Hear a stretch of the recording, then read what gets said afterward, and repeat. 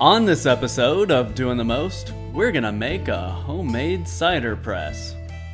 Homemade brews and various how-tos, everything from mead to roast, bake creation, fermentation, inebriation, doing the most. Recently, a friend who lives up the road called and said that their tart cherry tree was full of cherries.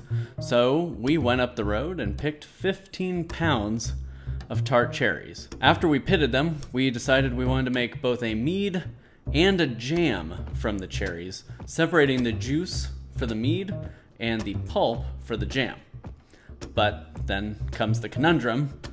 We don't have a cider press to press the fruit with. So I got online and looked at some fruit presses, and they are not cheap. I was seeing prices of $80 to $150 depending on the quantity that you wanted to press.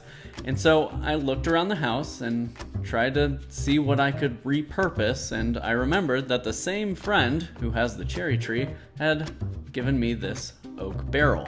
Now this oak barrel is used and I've tried it out. It was definitely spent when I received it. But that doesn't mean it's useless, right? So I took the barrel outside, popped the end of it off, and drilled some holes in the bottom. I ran water through it, and sure enough, it poured out beautifully. I went down in the basement, and as a cheesemaker, I had a cheese press. This cheese press is actually homemade also out of parts from the local hardware store, including the screw press, these screw posts, and a couple pieces of wood, nuts, and washers. And with your cheese press, you will have a cheese mold, typically. This is a hard cheese mold. And the mold has a follower. The follower goes in, presses down the cheese, and then the whey comes out these holes at the bottom. So this follower is actually about the right diameter for this barrel, which is about 6 inches. So with this concept in mind, I went down to the chef's store and picked up a cake tin, and then went over to the hardware store and got this PVC 90-degree elbow. This elbow is threaded at the top, so you can put a threaded stopper in it.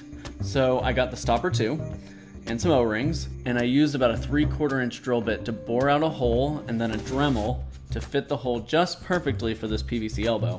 Put the stopper in, and then I was able to use that same Dremel to Dremel out the core of the stopper, basically creating a waterproof elbow that hooks in to the cake pan. So with my Frankenpress assembled, I was ready. I cold soaked and macerated the cherries with some pectic enzyme and some water for about a week, and I kept those just above freezing for about a week to really let that pectic enzyme do its thing. And then I drained off all of the liquid, put the cherries into a brewing bag, and put in my follower and pressed. And after pressing it about halfway, I did have to put a spacer in there to give it a little bit more pressure to press it all the way down. But I actually ended up out of 15 pounds of cherries getting about a gallon of cherry juice, in addition to that gallon of water that I had soaked the cherries in. And it worked surprisingly well. I'm pretty proud of this little construction. I'm going to reinforce the base here on the bottom, and then I've got some wood that I'm going to cut to create additional spacers to go on top of my follower so I can get even more pressure on there, because I feel like for things like apples or mulberries, things that I haven't cold macerated that I just want to press, I'm going to need quite a bit more pressure to push the follower down. But you know, overall, I'm really happy with the construction. You're gonna see it in an upcoming video here in a month or two where I actually do the cherry mead. And it's actually a pretty cool project. I've got 10 pounds of honey and 3.5 gallons of water. And then once that's done fermenting, I'm gonna rack it off onto the cherry juice that I pressed in this press. It should be a really robust and cherry-forward mead. I hope this video helps some of you out there. I was looking for ways to repurpose things, you know, Googling around and couldn't find anything. And when I realized I had this oak barrel, it like dawned on me that this is the perfect vessel to create something like this. And like I said, it worked out as expected, so I'm pretty happy with the results.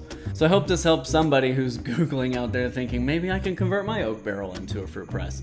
Yes, you can, and it's not super expensive. Like I said, the cheese press parts were about 35 bucks, and then for the rest of the stuff to convert it, it was another about $12. So I've got a cheese press and a fruit press all in one. Pretty cool, I think. And before I go, we want to thank our over 500 subscribers on YouTube. Your support means the world to us. Thank you for commenting on our videos, sending us Instagram messages, and just letting us know what you think of the content. We really appreciate your support. As always, you can check out our website at dointhemost.org, which has been recently updated, and you can follow us on Instagram and Pinterest. So I want to know, what do you think? Was this a good idea? Complete waste of time? Should I have just bought a fruit press online and not worried about all the hassle of this? Let me know in the comments. I'm curious what y'all think of this interesting little Doin the Most build. Thanks for watching. We'll see you next time.